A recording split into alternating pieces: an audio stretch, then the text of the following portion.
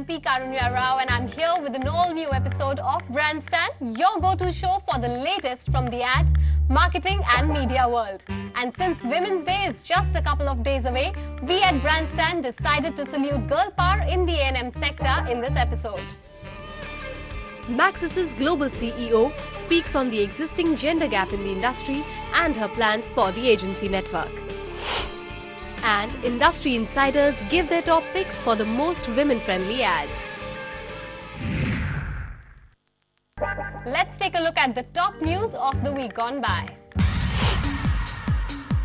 Arena Media, a part of Havas Media Group, announced the win of Bagrry's India Limited, a leading brand of breakfast cereals and health foods in the Indian subcontinent. The brand was won after a multi-agency pitch. The integrated media mandate will include traditional as well as digital and mobile duties, and the account will be handled from the Gurgaon office of Arena.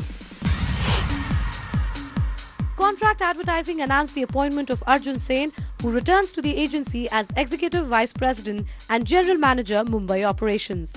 Arjun, who is back after a short gap of 2 years, has worked on some of the leading brands of the agency such as Cadbury, Shoppers Stop, Murphy Richards and Bajaj Electricals, amongst others, for 6 years.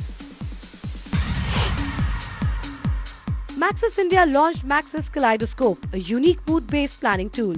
The web-based tool is expected to enable brands in India to align their communication basis the emotional and behavioral parameters of the audience. The tool measures parameters such as share of mood, receptivity of audience and appropriate moment for engagement from a brand and audience perspective. This is Maxis India's second initiative on behavioral mapping, the first being Moribus, first of its kind behavioral sciences lab by a media agency in partnership with the Mumbai University. The Walk 100, an annual ranking of the world's 100 best campaigns and companies based on their performance, ineffectiveness and strategy competitions, has named Mullen Group India the top creative agency in the world. The agency is the first to claim the number one position for 2 consecutive years. Additionally, the Mullen Group Global Network has retained its 4th place position as top creative network for the 2nd year in a row.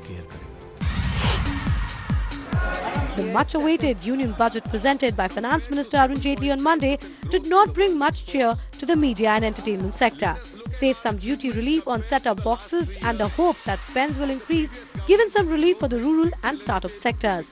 But there's the equalization levy, or what's being called the Google tax of 6%, that took some by surprise. Any Indian payer making a payment for online advertisement to the foreign company not having a pay in India would be under an obligation to withhold this levy at the rate of 6% and deposit to the government.